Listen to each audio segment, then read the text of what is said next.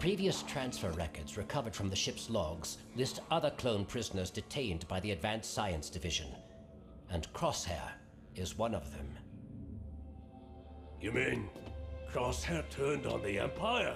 How sure are you about this? Very.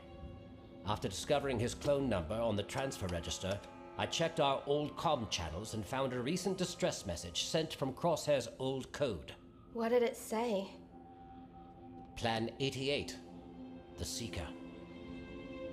We are being targeted. I believe he is warning us.